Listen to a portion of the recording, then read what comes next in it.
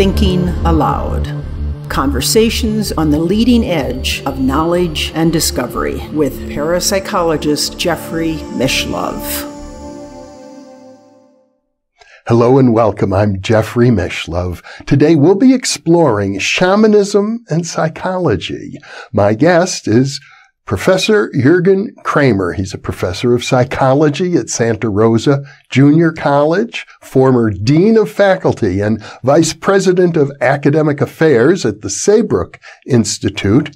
He is also the executive editor of Revision, the Journal of Consciousness and Transformation.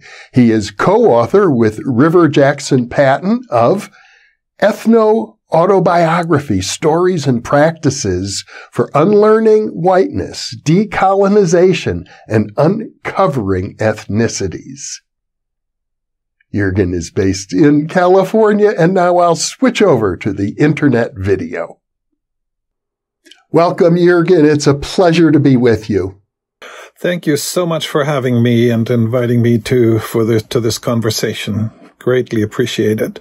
We'll be talking about shamanism and psychology, and it's an interesting topic because I'm under the impression that at least in previous generations, there was sort of an antagonism between these two disciplines. Psychologists, anthropologists, social scientists tended to look down on shamans. Yes, I think that's very true. The history of research in shamanism illustrates that very well. Shamanism, which is really a Western construct that started with ethnographers traveling to Siberia and finding these people that looked weird, that looked bizarre, that did strange things that they couldn't comprehend. So they were confronted with this phenomenon which they tried to investigate.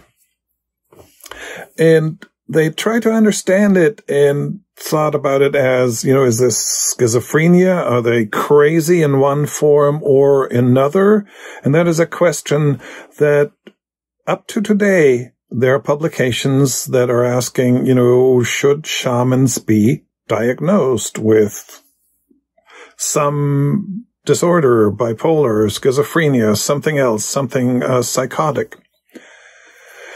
So that's where the history started, and psychology for many, many years didn't really have much of an interest in it. The diagnoses were all psychiatric, and anthropology had an interest in trances, in altered states of consciousness. So eventually, anthropologists came up with the definition that a shaman is someone, and the MAN in shaman really doesn't refer to any gender. It refers, it's a Tungus and Evenki word. It can be a man, it can be a woman, depending on tradition, and in many traditions there were both, is someone who can alter their state of consciousness and use it for the benefit of others, for healing, for finding lost objects, anything of that nature. Now, this definition, which comes out of the observations with Siberian tribes, Siberian traditions where shamanism is culturally situated, then was generalized by anthropologists to many other traditions. So anybody who looked a little bit like, this person is altering their state of consciousness, they were labeled shamans. But shamanism is a Western construct which really properly can only be used with the Evenki, which is where it originated. But it since then became, applied to practitioners that work for the benefit of their communities all over the world. And some traditions like the term, some people really dislike the term, so it depends on who you are talking about. But shamanism is something that is, as a phenomenon, is worldwide, But really, when we look at it very closely, each tradition has their own terminology that refers to how they do shamanism. Shamanism is always culturally specific and connected with the local situation, the local community, the local ecology. So that's very, very important. I'm under the impression, Jürgen, from having watched one of your performances, combining a lecture with drumming and chanting, that you would consider yourself something of a shaman. Well, I consider myself a shamanic practitioner. For me, that distinction is very important. Shamanic practitioner means that I'm using shamanic approaches. But I would not presume to be a shaman. One thing that I want to emphasize and add to the definition is that shamans are communally acknowledged. Other people in the village, in the tribe, in the clan, acknowledge that there's a person who has a special gift. Now, I've come to the understanding, based on my research and reading in psychology, that what happens in trances is actually something that can facilitate learning and integration in all of us. Because we all can go into altered states, which doesn't mean that we're all shamans. Everybody can play the violin. Not everybody is a Yehudi Minuin. So we can all practice it, we can all use it, but that doesn't mean that we're experts and work in a particular tradition. And I don't have a particular tradition. I'm, so to speak, recovering my tradition by having worked with Sami people in the Arctic North, by working with the old Germanic traditions. So I'm trying to establish a cultural context for myself. But I haven't had any elders. I have not been initiated in that way, even though, other people have worked with me in ceremony, initiated me into certain things. But that doesn't make me a shaman. It would be presumptuous of me to claim that. I think it's fair to say that there is something you might call a shamanistic worldview. I think sometimes called animism. The idea that the world that we experience is not just a material world. It is populated by spiritual entities who interact with us all the time. In fact, I go even further and say that just as Western psychologists and behavioral scientists think of some shamans as being mentally ill, shamanic practitioners often think that people that we diagnose as having mental illness are really experiencing spiritual ailments. So here we're getting into a very complex topic. You're absolutely right. In indigenous traditions that, have shamanic practices, if you don't see or recognize spirits, there's something wrong with you. In our world, if you talk to things that are not there and a psychiatrist might see you, then you might be diagnosed as psychotic of some form or another. So there's a big discrepancy in worldviews.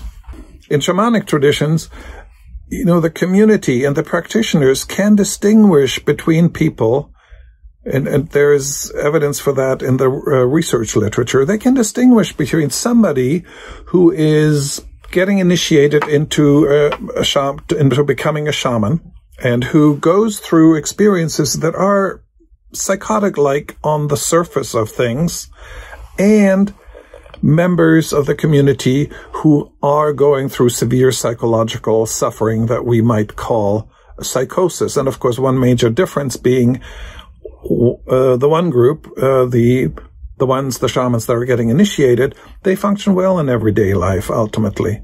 And the ones who are not getting initiated, who are going through severe psychological suffering, they don't function so well in everyday life.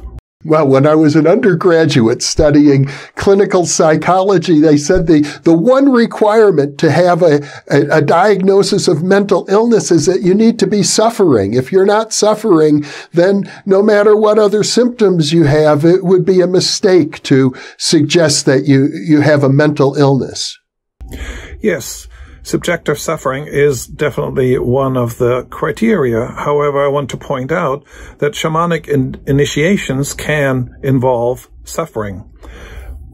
And, using the language of Gurdjieff here in the Fourth Way, it's intentional suffering. Right? When somebody goes out on a vision fast, well, people are fasting for 4 days. That's a certain level of suffering. In initiations, other forms of suffering, being tied up, et cetera, are part of the initiatory process. But this is intentional suffering that is part of a ritual container. When somebody suffers from a mental illness, then that suffering is out of control, and the person cannot, say, associate feelings and cognitions, cannot hold their world together, does not function well in everyday life, and does not have that level of control. One of the things that is noteworthy, and, I've observed this, say, with Rolling Thunder, who was an expert shaman or medicine person, intertribal medicine person. He did his work, and during the day he worked on the railroads, right? He held a job, he was functional in everyday life, and then he also did his healing work for the benefit of his community. There's also a condition known as mania. It's often related to a bipolar disorder, but I've known of people who seem to be manic all the time. You could say they're in a state of ecstasy, but I often wonder whether that isn't, even though they seem on the surface to be very, very happy, they may also be suffering from a mental illness. They may. Now, I want to, going back to the question that you asked earlier, and sort of building on what you're asking now. The question is, when somebody has certain experiences that are, on the face of it, unusual, then what is the cultural container for that? What can hold that, right? So in our culture, if somebody has what in other cultures might be called visions, they would be hallucinations or delusions or something of that nature. In an indigenous or native culture, that might be seen as a sign that the person is going through an initiation, that there is a spiritual calling. And then there is a cultural container that helps integrate these experiences. Remember, part of the definition of becoming a shaman and being a shaman is that you can control going into these states, going in and going out. When somebody is going through psychotic experiences, there isn't that control. And if somebody goes to a psychiatrist, a psychiatric hospital, in 99.9% of the cases, there is not a container for a spiritual experience. So actually, what can happen is that they have spiritual experiences mixed in there, but they don't have the capacity. There's no cultural support for integrating these experiences, learning to manage them. And now we don't know whether these people actually are potentially shamans or not. We don't know. We have never had the opportunity of having, a shaman going through initiation in an MRI and somebody who's going through a psychotic process. In Western psychology, we have the term, Stan Grof and David Lukoff use this term, and others, spiritual emergence or spiritual emergency. When someone goes through experiences that on the face of it look like psychosis, that are intense. There's intense energy that is hard to contain, that is hard to manage. But in the end, the person ends up at a higher level of integration, at a higher level of functioning. This is not always easy to predict. Is somebody going to disintegrate further, or is somebody going through an intense process of deconstruction and reconstruction and rebuilds their identity? There are a few factors that are predictors, such as the life, the support, and all those kinds of factors that helps people deal with psychological experiences, and that would be helpful. I'm under the impression that your work, the work of the Groffs, is part of a larger cultural wave that's taking place right now, where the animistic worldview and appreciation for other cultures is slowly but surely being integrated into Western society. So there are more and more opportunities for people to sort of live in both worlds simultaneously. I sure hope so. For two reasons. For one, they're gifted individuals in any society who have the potential to be healers, to be shamans, whatever label you want to use. So it would be good if those people were to receive support, because we know Western medicine doesn't always work. It works in a lot of cases. We also know shamanism doesn't always work, but it works in certain cases and can be extremely helpful. So support for individuals to have cultural support for their experience is something that would be really good. And I think you're pointing to a shift that is happening. I wish it were a more significant shift. However, shamanism is no longer as bizarre and exotic as it was several decades ago. It is much more accepted, and I think that's a great progress. The second reason why I think this shift is really important is to address our crises, especially our environmental crises, because shamanism, for one, it's pragmatic. Does it work? But also it's nature-based. It's nature-connected.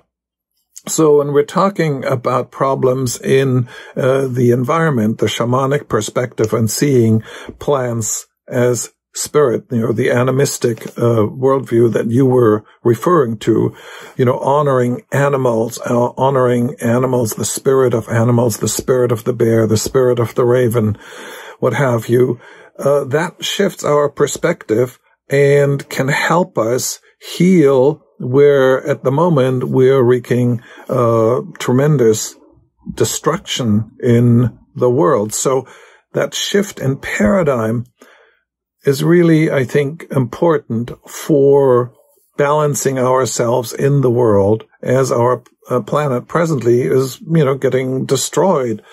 So I'm hopeful that this is helpful. And I notice, students are very interested in this, and they find a relief when they hear about this. There is a perspective that addresses both their spiritual needs, but also their desire for connection with nature, etc., etc. So that helps shift things. So I'm optimistic on that count. In Western society, there is, I think you'd have to say, a mystical tradition, and Western mysticism has largely been associated, I think, with the idea of the soul flies up to heaven and communicates with the angels and the deities, and even with the ultimate reality with God. But it's sort of transcendental. It's not an earthly spirituality, which sort of puts it in a distinction to shamanism. I think it does. That is a very important distinction.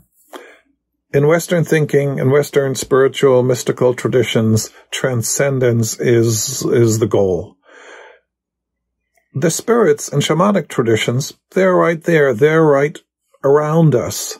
They're not distant. They're what we're living with.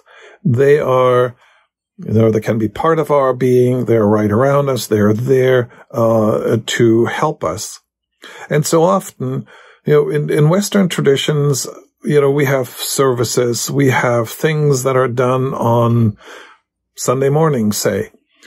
But in shamanic traditions, prayers, invocations, they're part of everyday life. At times they happen, I was hanging out in Hopi and watching what was happening, and you almost couldn't tell when there was a shift to a prayer. It was just part of the natural proceedings that were going on. And I think that's a different relationship to the sacred, to honoring life, to honoring beauty, where, the spirits that can help us, the spirits that can help us heal are right around us. They're right there.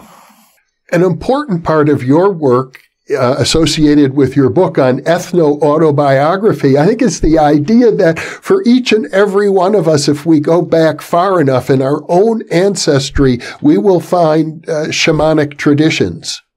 That's very important to remember. One of the most profound questions in our current crisis is, how did we get here?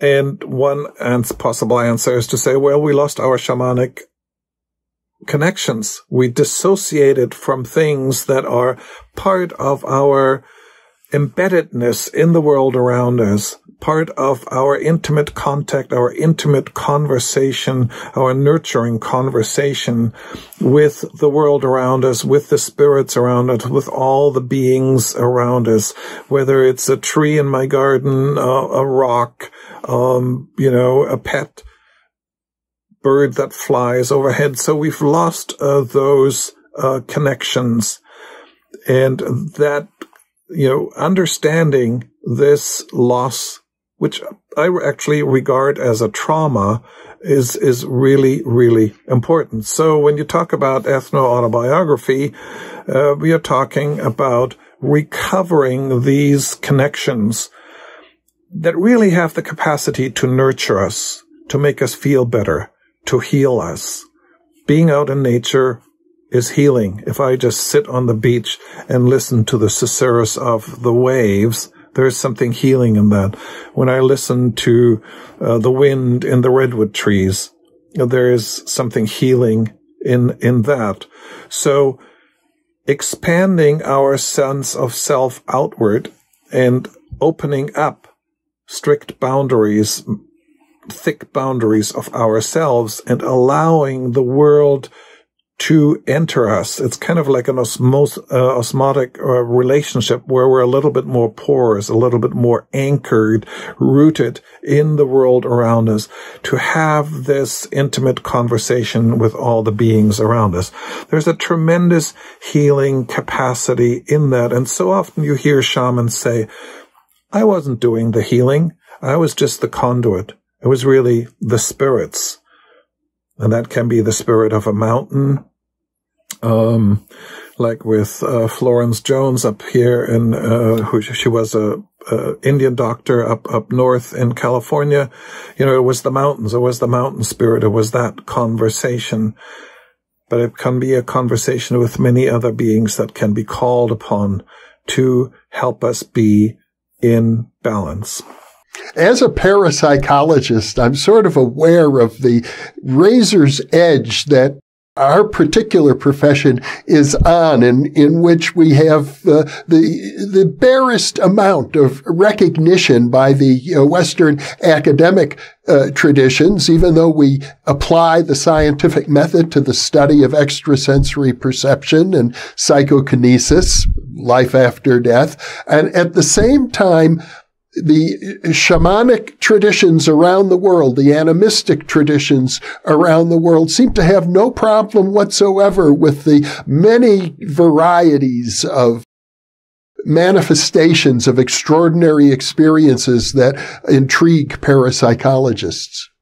And there's a difference between, being a cultural practitioner versus being a scientific practitioner and trying to document something.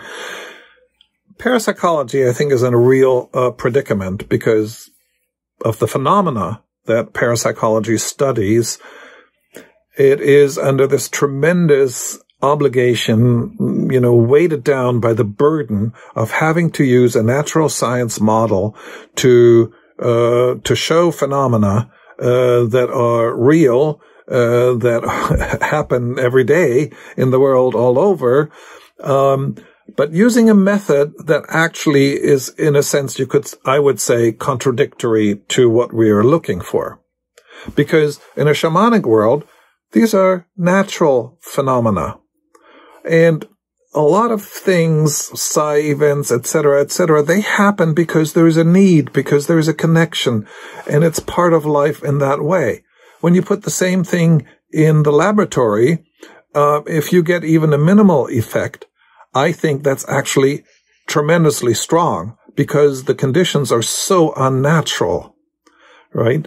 But in a natural environment where these capacities, let's say parapsychological conduits, capacities are needed, they're natural, they're part of what's happening, and they're part of life.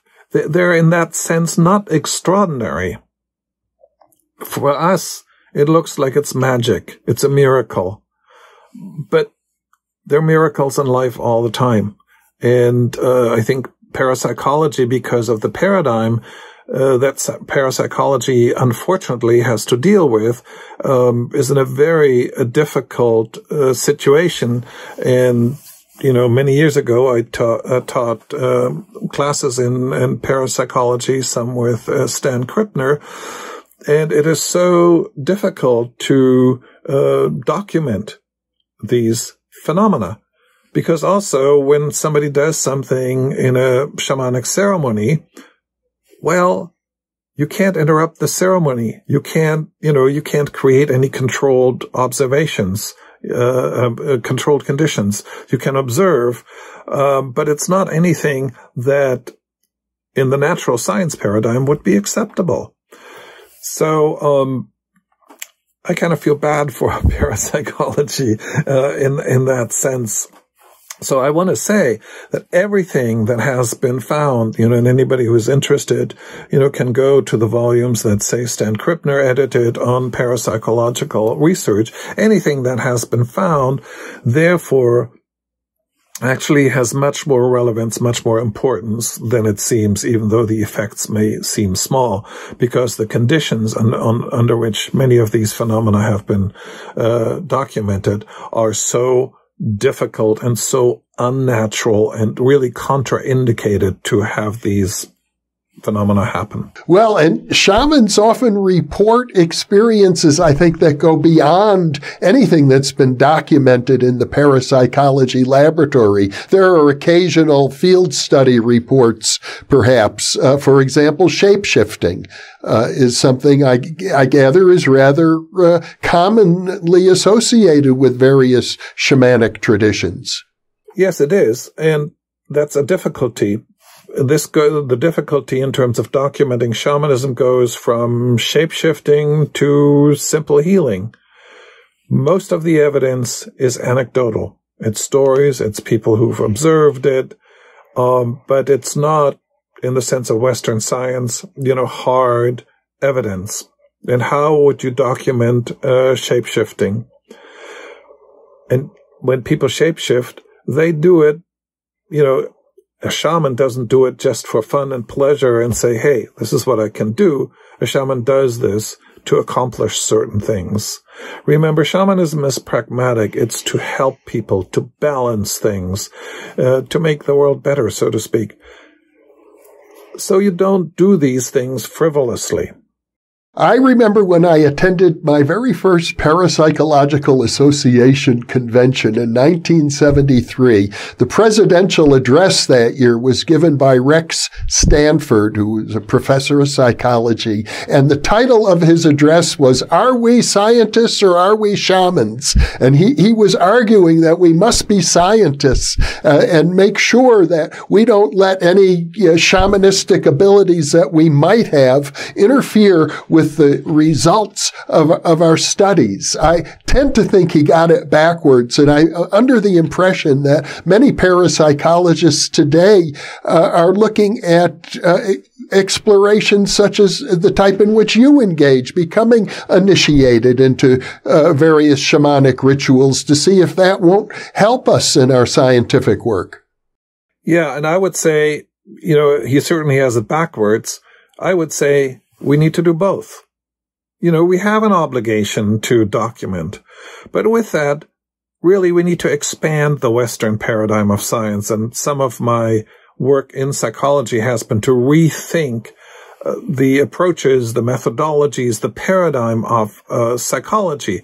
Because when we go into quantum field theory and those cutting-edge scientific endeavors, then we see that there is a way to bridge things. And, Stanley Krippner in his Realms of Healing a long time ago used quantum theory to explain healing, for example. So there are convergences.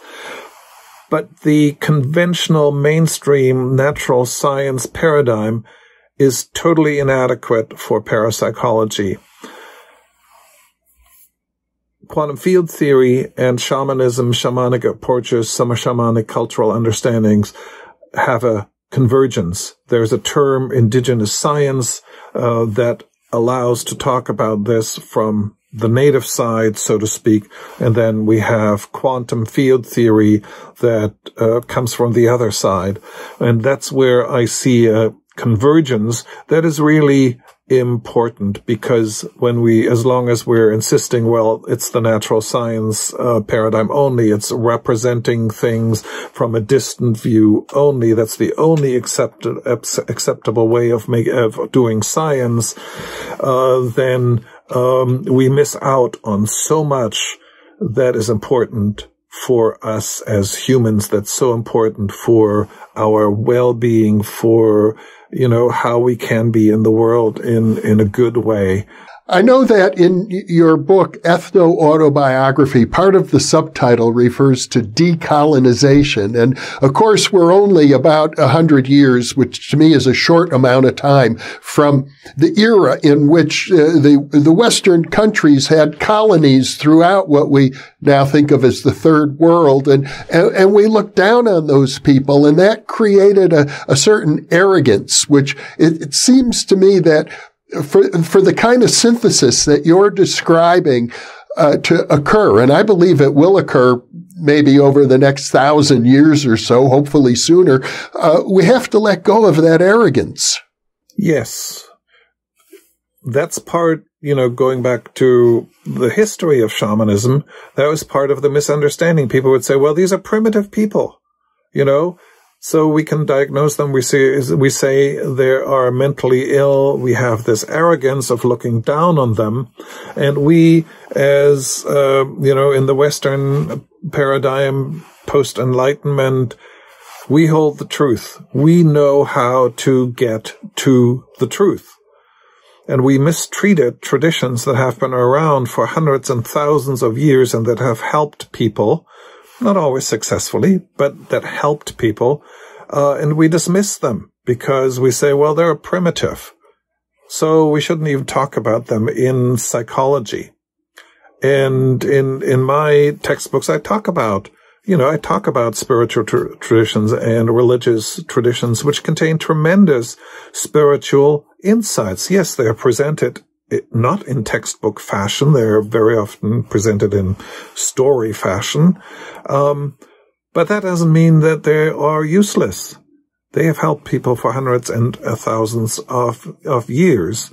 And we are so intent on anything biological. When we look at depression, the only thing we can think about is, well, what's going on with the neurotransmitters? There must be a chemical imbalance. And we have this reductionistic approach, and we don't see what is happening in the life of a person who is depressed.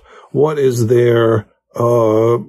their spiritual needs? What is missing? We don't look at that holistically. And there's a healing power in all of that when we look at it from these different angles. And my text on ethno-autobiography is really looking at ourself, at our identity as, we have a body, which is oftentimes neglected. We have dreams, which is so often neglected. Any native person, dreams are very important in their lives. Now we have all these different aspects that are important and that create who we are. For me, my commitment is to living in a decolonial world, meaning outside, as best as I can, the paradigm that labels other people as primitive, that, has racial hierarchies, all of this, but saying that the practices, you called them animism earlier, of animism, of being in the world of shamans, those kinds of practitioners, that's the decolonial world that is outside, that is not even interested in decolonization, that is interested in doing it differently and affirming these kinds of practices, these kinds of cultural practices. Not long ago, I did an interview with an attorney, an Irish attorney, James Tunney, about transhumanism, and he has a very strong attitude that there is a viewpoint in mainstream Western culture that the human being is sort of a machine. In fact, sometimes it's said we're nothing more than a machine, and it seems as if an awakening to the possibilities expressed by animistic cultures would help us to realize that we are so much larger than that. Our models tend to come from, for what is a human being, tend to come from whatever is the latest technological development, so there's machines, and then there is, is the brain a computer? And all these are metaphors that are ultimately problematic. Why isn't an anthill a metaphor for who we are as human beings, or a tree, or any of these? And of course, some people who are working in alternative traditions are using those as metaphors. And the view, which Freud had, Freud had this hydraulic model of, our drives that need to be released. It was a very physical model about how the psyche works, which of course, he did groundbreaking work. He, looked at the unconscious in a way nobody had done before, but it created a very limited model in terms of who we are as human beings. So seeing ourselves as part of a web that reaches out into different worlds with plants, animals, rocks, rivers, oceans, reaches out in the different spiritual worlds, that reaches down into the earth, I think is a better way of talking about us as human beings. We can shut ourselves off, as modernity has done. We have dissociated from these connections, but we can recover them. It's part of our human potential. This is one of the major shifts, is the emphasis on our left brain processes, which are extremely powerful in terms of focusing and all of that, and representing things. But we've neglected the integrative functions of the right hemisphere, and recovering the balance between the hemispheres, which is what trances do in a way, and recovering our connections with imagery. One of the things, a lot of the shamanic language is about, what people see. They don't just see, they feel, they smell, but the visual element, which, is so dominant for us humans, is so important. The visual element is the programming language of the limbic system, the paleomammalian brain. So when we dream, we have all these images, which at times can be very confusing, and we say, well, that was bizarre, what was that? And so we need to interpret it, because it doesn't work always in the language of words. but it has a lot of emotional power that is associated with images. So that's where we need to do the bridging between the different parts of our brains and synchronize our hemispheres. And trances is one of the ways of doing it. And of course, inducing trances can be done in all kinds of ways: fasting, drumming, dancing. There are a gazillion ways to achieve that integration, art, etc. But when we talk about trance states, that would seem to be the specialty of shamans through, as you point out, fasting, drumming, dancing. That is the specialty of shamans, but many of us, seek it out naturally. We listen to a certain type of music. We sit under a tree. We gaze out into the ocean. Now, that may not be as intense a trance state as a shaman might go through in a ritual where they go deep, where they might go into either a religious trance or a possession trance. But we are trance deprived on the whole. But why do we have the popularity, say, of ecstasy, right? Of wild dancing? That's a search for trance. Grateful Dead concerts. All these are expressions of the need to have these integrative states that help us. I just used the term religious trance and possession trance, so let me just explain very briefly. And that is a distinction that has been made that seems to be clear-cut, but really in reality, these can be a little bit enmeshed. But in a religious trance, the practitioner connects with that spiritual realm, that visual realm, and pretty much observes and remembers everything, can act in that realm, but is conscious, remembers. In possession trance, the way it's commonly defined, the person, leaves, my sense of identity leaves, and something else takes over. A spirit takes over and uses my body to do something. So those are two types of a trance, and they can sort of go hand in hand, and as the depth of the trance and the quality of the trance shifts. Well, you mentioned what young people engage in. Grateful Dead concerts, of course, is part of my generation, and your generation, but I see young people going to raves and getting involved in electronic music and techno music, but I'm under the impression that in the human life cycle, it is the young people who sort of naturally gravitate towards these altered states of consciousness. And then as they get married and start raising children and have a 9-to-5 job, they lose some of that passion. I think that may be one of the problems in our culture is that we forget how to stay young. This leads back to, we have a lack of cultural practices that support that. And I wish there was more. I have a sense that younger people are more impatient and sort of more insistent that there actually is that space to explore these trance states. I think that there's sort of a growth there. But I think that's a real problem. We are also religious, spiritual people, so we are hungry for those kinds of experiences, and when we don't have them, we're deficient. It's like our meals are not nutritious enough.